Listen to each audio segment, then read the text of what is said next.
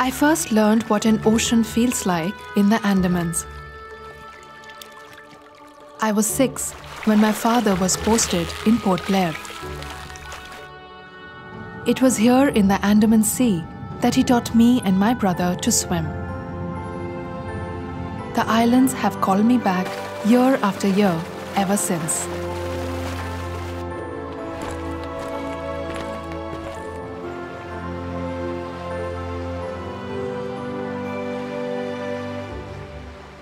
And every visit throws in a surprise.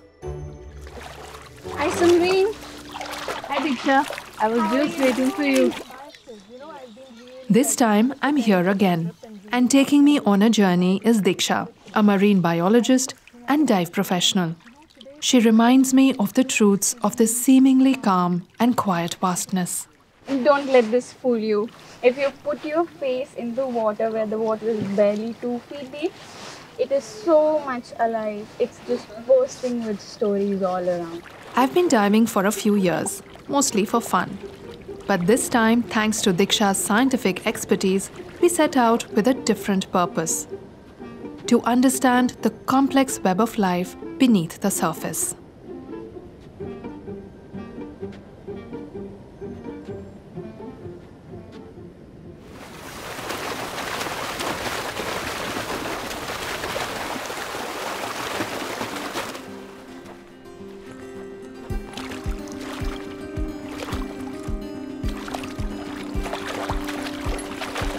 The ocean covers about 70% of the Earth's surface and supports us in ways both seen and unseen.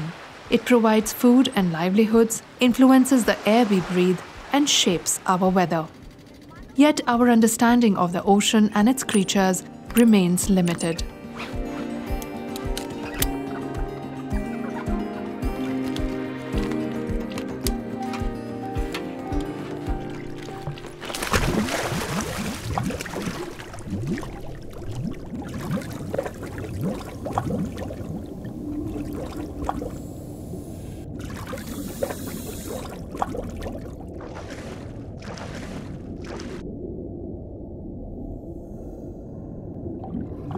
As we lower ourselves into the depths, the ocean, as always, leaves me spellbound.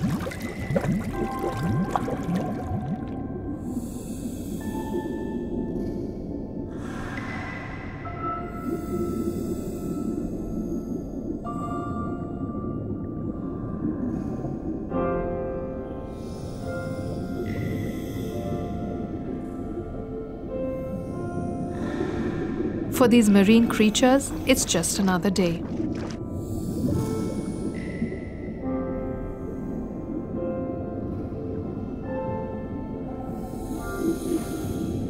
But for me, it's a parallel universe with a surprise waiting at every turn.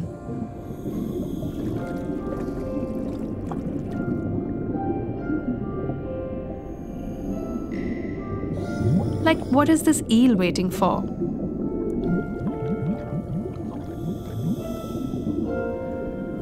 And these shrimps, why are they digging here?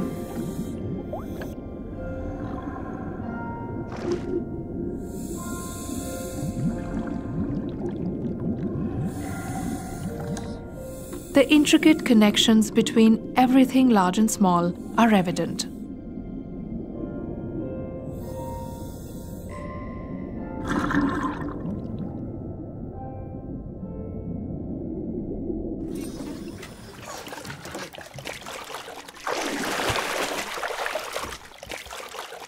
By the time we get out, my head is brimming with 1,000 questions for Diksha. And as she unravels the secrets of the ocean for me, I begin to connect the dots. In the oceans, all the animals, they are in one way or the other dependent on the others. And you could see that right there as well. They all have relationships with each other. This particular relationship is called a symbiotic relationship, where both the parties, whichever animals are involved, they benefit from the presence of each other. So here in this particular case, the shrimp has claws. which it uses to make that burrow where both shrimp and the goby live. The goby doesn't have any claws, but what it does is it stands guard right at the mouth of the burrow. Whenever it senses any threat around, it just flicks its tail and alerts the shrimp, and both of them, they just zoop, go into the burrow and save themselves. So the shrimp and the goby, this is a symbiotic relationship between two animals that are free moving, that are free swimming in the water. But the same relationship you can see in animals where one is sedentary. It doesn't move, it just grows in one place, and the other one is moving. For example, when we were diving, did you see the anemone? And then around the anemone, did you see those orange or black colored or deep red colored fish? Those are clownfish. Here the anemone and the clownfish are in a symbiotic relationship with each other. The sea anemone, it is providing home to the clownfish. Now sea anemone, they have stinging cells just like jellies. They are relatives.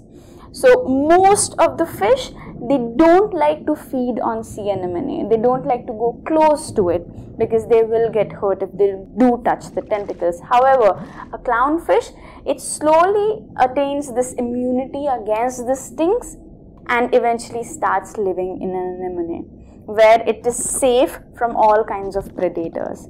What is the anemone getting in return? The clownfish, they generally keep the tentacles or the anemone very clean because they keep feeding on whatever debris that gets collected on the anemone.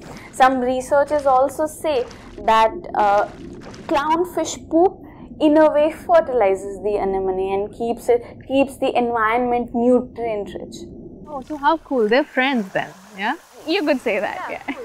And so then what about the sergeant major and the moon rats? They didn't look very happy to me. That's actually the exact opposite end of the spectrum. What you were looking at there was a prey-predator relationship now. On the top of the reef, there were a few patches that were purple. They were so possessive about it because they were their egg patches. The sergeant major damsels, they were the males that were defending the egg patches. So eggs, being eggs, they are highly nutritious. Most animals try and look for eggs and feed on them. Also because it's easy to eat. Now the sergeant major, what it's doing is, it's just standing guard. Whenever a fish that wants to eat the eggs, it comes closer, it just quickly swims towards it, tries to shoo it away. But the problem is, it's just one sergeant major. When it swims away from the egg patch, from the other direction another two fish would come to eat the eggs.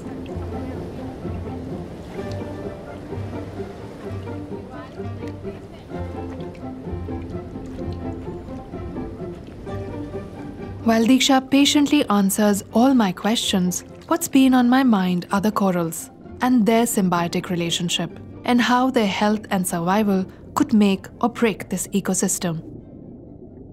The corals themselves, they survive because of this particular relationship, which is with an algae called zooxanthellae, which lives in their tissue.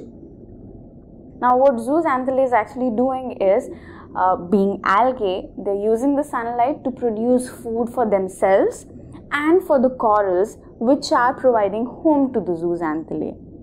Now what happens is, they're very susceptible to temperature change.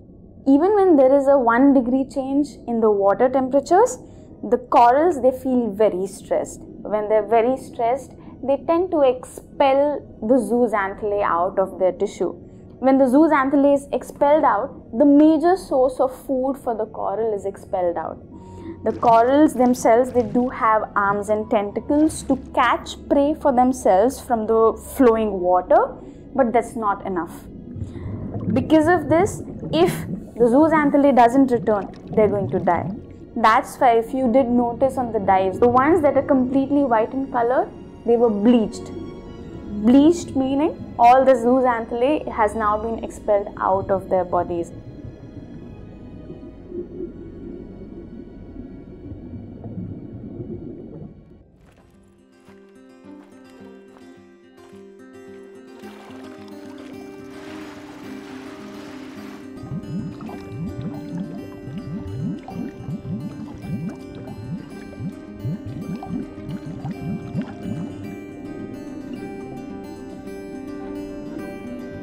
I can now see how this marine world is woven together by shared experiences, coping mechanisms, and coexistence, much like our own interconnected lives. The next few days reveal a symbiotic world. Crinoid shrimps find a home in feather stars.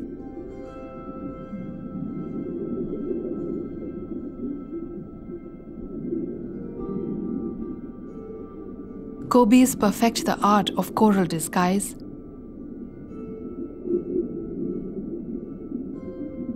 And bubble shrimps hole up in their bubble coral hideaways.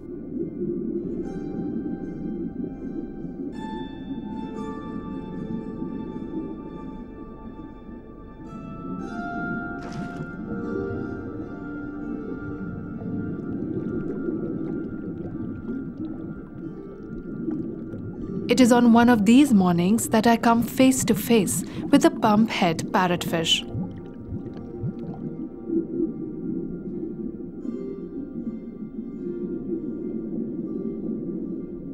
These large fish with a hump on the head, bulbous eyes and protruding teeth look like aliens. They have 1,000-odd teeth that are probably the strongest in the animal world, even stronger than copper and gold. When they feed on algae growing on hard corals, they often bite off chunks of corals, crunch and grind them, and excrete them as sand that ends up on the beach.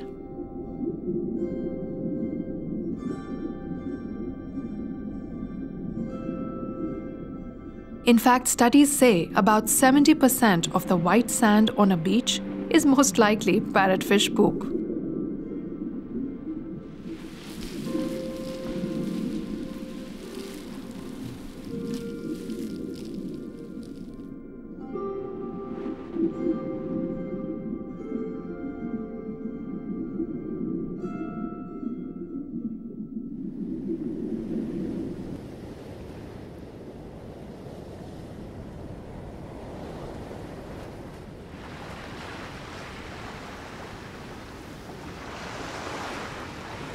After the day's exploration, we set out to check the nightlife.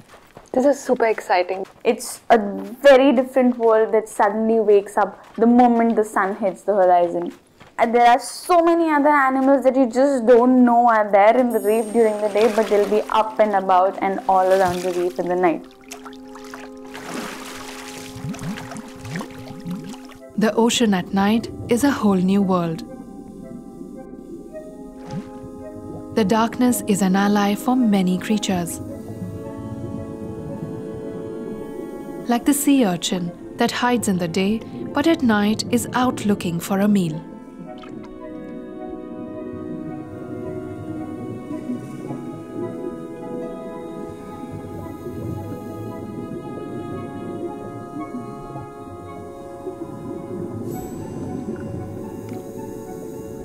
Some creatures hide in burrows or rest on the surface, using the night as their invisibility cloak. Others come out to hunt.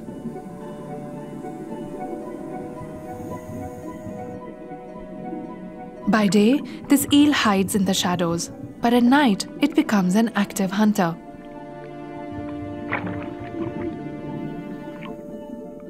With a keen sense of smell and a long snake-like body, it navigates through nooks and corners, plotting surprise attacks.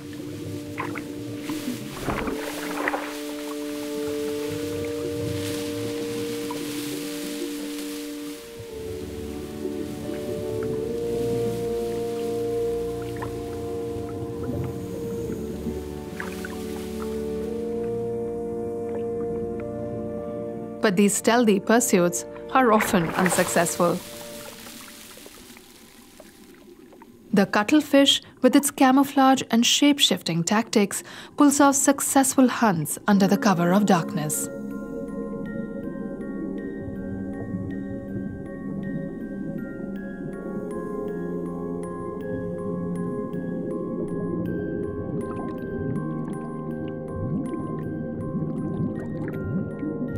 The last few days have revealed a fascinating world of interconnections. And as I prepare to say my goodbye with a deep sense of gratitude, I can't help but think the many ways this balance could tip away. Even if one element of this complex web is disturbed, the entire ecosystem can topple, causing cascading effects that will impact us all.